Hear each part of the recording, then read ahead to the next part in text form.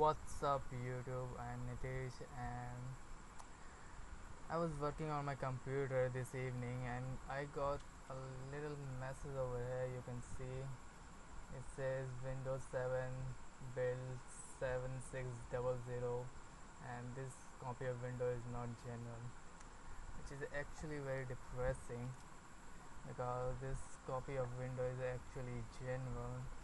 So I tried and figured out the solution of this problem and just want to show you guys how you can solve if you ever get this kind of message, how you can fix this.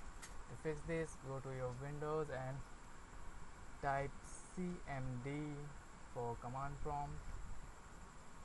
Go up there, right click on it, hit on run as administrator, hit yes, and now you got a little window of command prompt. And now carefully you have to type the following command.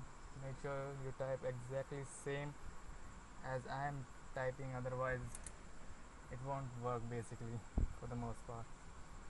So let's go ahead and type slmgr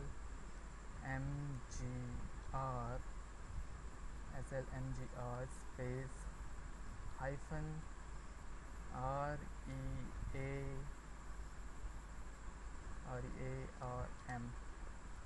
So you can see over here, just check it, slmgr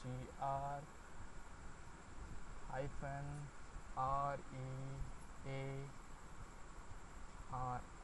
and hit enter.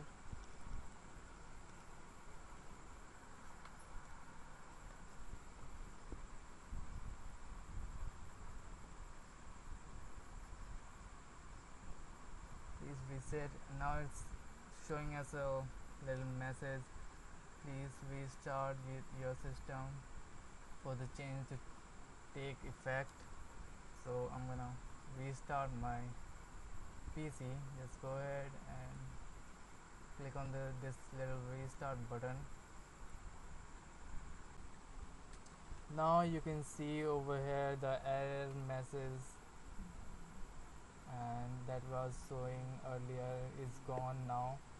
Now you can change your wallpaper. Just right click on it, personalize, and choose the wallpaper, and congratulations, you made your window general.